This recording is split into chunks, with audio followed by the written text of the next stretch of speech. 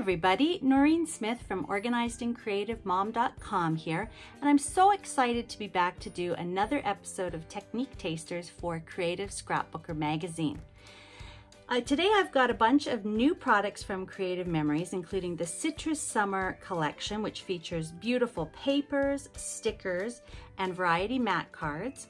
And I've got the lace trim decorative border punch, which is a great tool, and I really want to show you 5 fun ways that you can use it. I'm all about giving people ideas on how to stretch their scrapbooking or their crafting dollar, and I want to show you how you can use it not just to make a lace trim border, but some other fun and cool looks as well. So let's get started. Now with the lace trim decorative border punch, you can see that I've been able to create some really pretty ideas here. And although I've got a little sample board here, you can use any of these ideas on a scrapbook layout, a card, a paper crafting project, or even a fun little bag and tag idea that I'll show you in a second. So obviously it's a border punch, so you're going to be able to create these fun borders. And here I've just created 2 borders and mounted them behind one of the variety mat cards. It acts like a little frame, so that would be a great thing to do behind a photo or layer it behind another piece of decorative paper to create a really richly textured look. This one is really just layers of the little border, and it kind of creates a pretty little ruffle. So I'm going to show you how to make that. Then I've got a doily here, and it's not a perfect doily. It's not a manufactured doily. It looks much more handmade, so I'm going to show you how to make that. Some different kinds of tags, and then we're going to finish off by talking about how to add some stitching with this particular border punch. Real stitching and faux stitching. Let me first show you how to use the punch. There's a locking mechanism on the back side that you just slide back and forth, close to store, open to punch. And then you'll also see when you take it out of the box that there are 2 little lines printed on the base plate where your paper goes. And those are the lines that help you align your paper so that you can start to punch. I like to just take my black pen and just copy those lines up onto the front face of the punch so that I can see it a little better. And you'll also notice that I've got a line right here in the center, and that's going to be key when we make our doilies. To use the punch, just put it on a flat surface, and then you can feed your paper in. This is red cardstock from Creative Memories. You can feed it in from the right-hand side going left or left-hand side going right, whichever way you prefer. You're going to line up the edge with the line that's on the farthest side of the plate. Hold it at the back with your thumb or forefinger, and then just go ahead and punch. Then we move it along, and you can see that the punched paper now comes out the side, and to continue punching, you're just going to line up the design that it's made with the design that's printed onto the plate.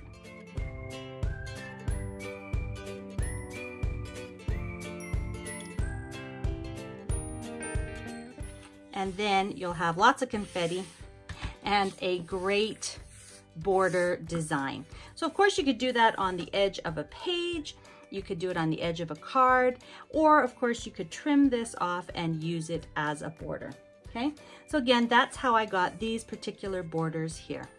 Now this ruffled border was kind of fun because what I did is I took the patterned paper that I punched and cut into a border, and then I just used my emery board to kind of distress the edges a little bit and expose a little bit of that kind of white core of the paper, and I just kind of pinched and crimped the edges so that I could create that sort of ruffle effect. Just trim it to however long you like. Again, this would be beautiful under a photo, especially a vintage or heirloom sort of photo, or on the side of a card. So that's how to create that sort of ruffled look. Now to create these little tags and also this little bag, it's really easy to add a decorative flair to any kind of packaging. I always find that I'm running out at the last minute to find packaging for a gift. So I like to use these little paper bags. You can get them in all kinds of colors, green of course. I've got a pink one here, a small kind of craft paper, and you could even use a lunch bag. So again, you're just going to punch along the top edge of the bag, and then you can see that when you fold it over, you're going to have a really pretty decorative edge for your gift package. Now, to create those little tags, all I've done is I've punched a piece of the decorative paper, okay, and left quite a bit, about, I think it was about 3 inches before I trimmed it off. And all I'm going to do is I'm going to cut between each of these sort of little scallops. And you could do it with scissors if it's a short piece, or of course you could use your trimmer, okay? I'm just going to trim between these 2 little circles here. Just eyeball it up. And that gives me a fun little tag that I can hole punch and add to a bag like this. Or I could also just add a few together and put it on a layout. And if I go ahead and punch both sides of a piece of paper, when I trim it up, I'm going to get a double-sided tag. Sorry, this one isn't quite as pretty as this one is, but you get the idea that if you punch along 2 sides of the paper and then trim horizontally, then you're going to get a nice little tag. This would be perfect as a little journal box, or even as a base for your embellishment clusters. Now let's talk about creating this doily, and I think this is such a fun look. I love using doilies, and I used to go and buy the paper doilies from the dollar store, but here you can create your own doily from whatever paper you want. So first of all, what I did is I cut this one is 5 inches, a 5-inch circle using the Creative Memories custom cutting system. It comes with a variety of templates and patterns, and then you choose the blade that you want to use based on the size that you want to get. So if you don't have the custom cutting system, definitely take a look at it. It's a great way to make a lot of different sizes of shape.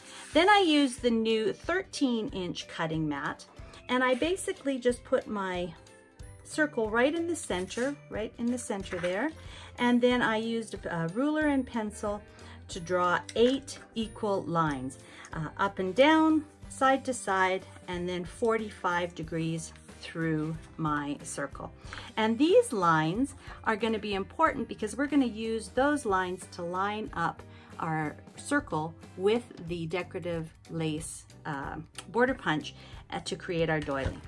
So we're just going to line up one of our lines with that center line on the punch that we created.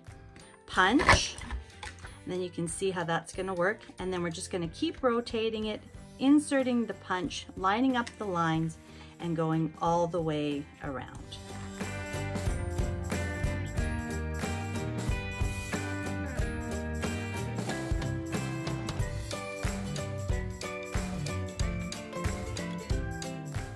So you can see that this is a great little doily now. You can see my pencil lines, of course, but you can, of course, just turn it over and then you've got another, a different look, and you don't have to worry about the pencil lines, or of course, just take an eraser and erase those. And that's how I got this particular little doily. So that is such a fun way to create your own custom sized and custom patterned doily. And then the last thing I want to share with you is how I used the holes that you get when you punch with the lace trim border punch. How I use the holes basically as kind of pre-cut holes for some stitching. Now I don't do a lot of stitching on my layouts and cards. I love the look of it, but it does take a little bit of time. So the nice thing about this is that everything's already punched for you. You can just pull your embroidery floss, or you could use silver cording, a fine ribbon, baker's twine, hemp twine, anything like that.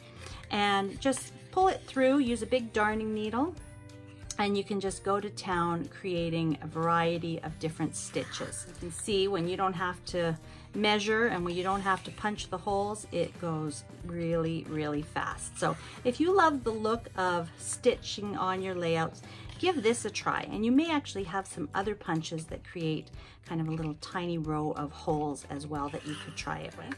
So I just done a running stitch all the way along here, and then I've had fun trying out a couple of different other decorative stitches, kind of an edging stitch here. I kind of just followed it almost looks like a little tree in the center there, and then just almost like a little fan shape.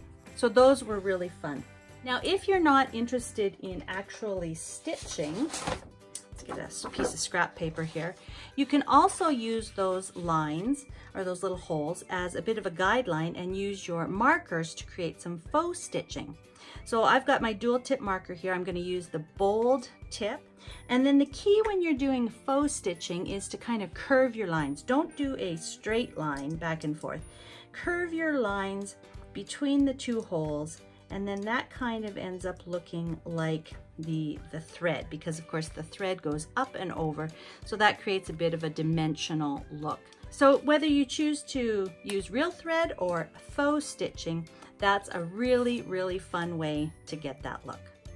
So I hope that gives you some ideas on how you could use a single border punch to create a variety of different looks on your layouts, your cards, your other paper crafting projects, and again, even to kind of use it for your packaging and gift giving needs.